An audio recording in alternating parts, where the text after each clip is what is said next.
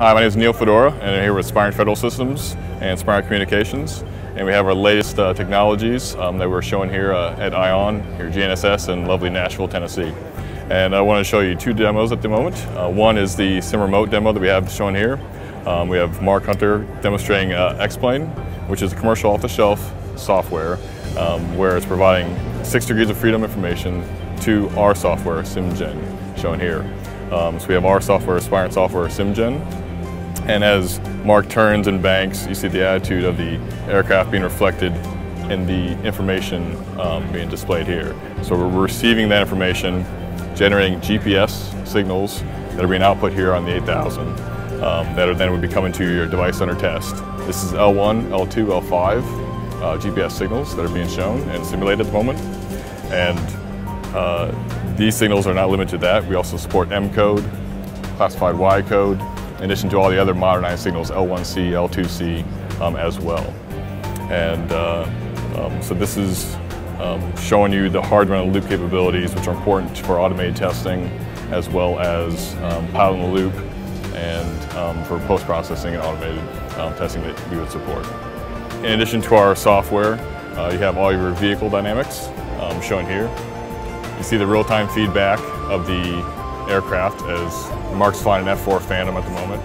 As he's turning and banking, you see the effects being fed real-time to our software, SimGen. As showing here, as the aircraft turns and rolls, you see the attitude feedback being shown. In addition, you have the GPS signals being shown for L1, L2, and L5. The simulator here is the GNSS 8000 simulator, and it supports L1, L2, and 5. It can also support Galileo and GLONASS. You also have the sky plot of the satellites overhead, in addition to your ground track of the antenna motion being shown. In addition, you have the ability to incorporate antenna effects, lever arms, antenna patterns, gain and phase patterns. We support multiple antennas, and we'll do a demonstration next demonstrating that capability as well in an unclassified environment. So in addition to the remote testing demo that we just showed you, we also have a controlled reception pattern antenna demo, which we also call SERPA. And we have got different solutions for SERPA testing. Some of them support the military, and some of them commercial applications at L1. For the military, we got L1, L2, M code SERPA solutions. What we have here is just an unclassified civilian SERPA demonstration at L1 only, using our GSS 6700s. We got 4 elements shown here, because there's one simulator for each antenna element. We have 4 elements, 4 simulators, and they're designed to simulate the effects of those GPS signals received at each element with slight lever arm offsets for each element. So their antenna electronics allows them to then detect and beam steer and null the interference signals. And that's what we have here is a demonstration of those. And so you have our software that you saw previously, our SimGen software running.